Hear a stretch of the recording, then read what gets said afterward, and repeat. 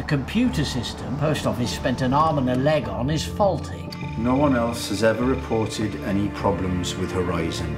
No one. You're responsible for the loss. I haven't got that money, and I don't know where it's gone. These deficits were most likely caused by you. That is the post office case.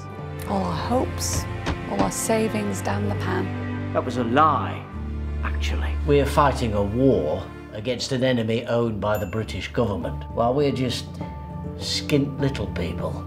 This is about the reputation of the post office. It's not, it's about people's lives, you moron. Finally, 555 of us now, ready to tell our stories. Stream misdebates versus the post office op NPO Start.